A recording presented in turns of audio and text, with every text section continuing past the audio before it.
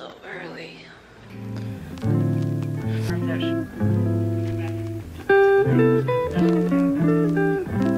Starting position. Bend the knee.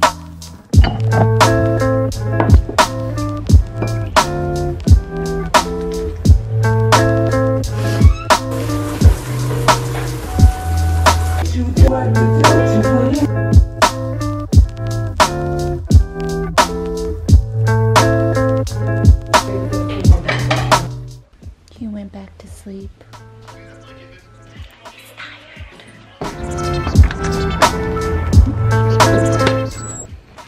Hey guys, so I'm back from work now. I didn't have very much to do, so I basically did a lot of research and planned for my next week. But I woke up at 5:40 today. I didn't wake up at 5:30. I think I'm gonna have to actually put my alarm at 5:20 or just put my phone way far away from my bed, so I actually had to get up and turn it off. And I actually woke up Ryan today. He woke up. I woke him up after like probably 6 o'clock or so, and then he did his little workout, made some rice and things like that, and that was about it.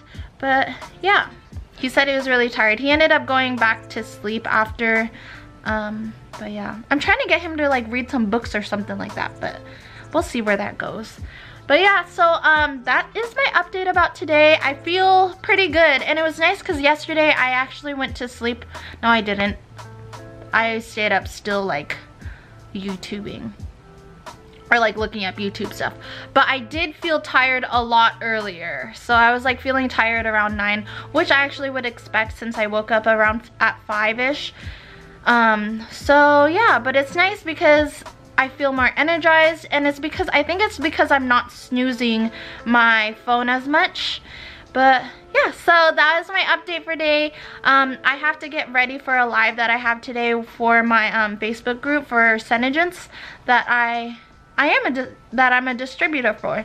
So yeah, if you guys are interested in any cruelty-free products and long-lasting lip color, come hit me up and visit my group, Glass Yourself. And yeah, so if you guys stay tuned for next episode, I guess that's what you could call it. I'll see you then. Don't forget to hit that subscribe button if you haven't already, and hit that bell so you can get notified anytime I put up new content.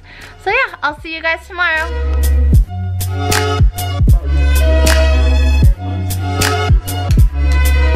How do you feel? You're welcome. Pick your nose.